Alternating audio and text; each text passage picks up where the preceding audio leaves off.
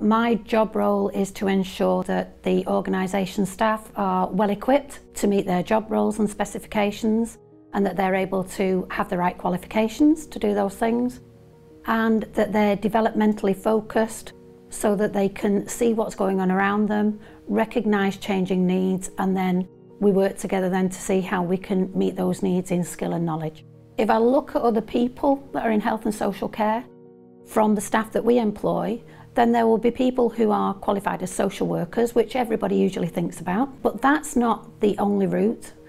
Lots of health and social care organisations have level entry posts, so no qualification and no experience required. They will engage people who've got really strong values about humanity, and from that they will help them to build their skills and their knowledge around social care. We employ people who've come from working in industry, ex-police officers, ex-store retail workers, people who've never had a career before at all and have raised a family, and then later in life when the family have grown have decided they'd like to do something.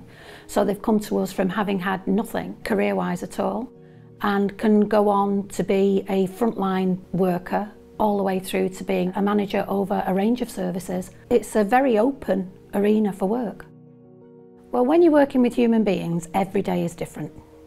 Nothing stays the same. You can predict some things, but you can never fully predict a human being. The skills and the knowledge that you have today may not be what you need tomorrow when you're working even with the same person. Keeping on top of what's happening in people's lives, what matters for them, how you can best support those people, work with those people, provide care to those people, means that you have to tune into their needs, you have to tune into the environment and how they respond to it and how it impacts on them. Knowing and understanding all those issues requires you to be keen to learn, to understand, and to put things into practice. It doesn't necessarily mean qualifications, but it means knowing who you're working with and what's right for them and how you can fit that.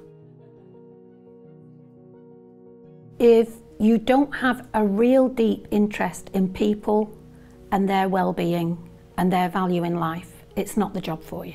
If you have that and you intrinsically want to help people to have the best life they can have, then social care is a really good arena to do that in. Without social care, we couldn't exist as a society. We need social care workers. People will always need help and support and positivity around them, and that's what social care workers bring.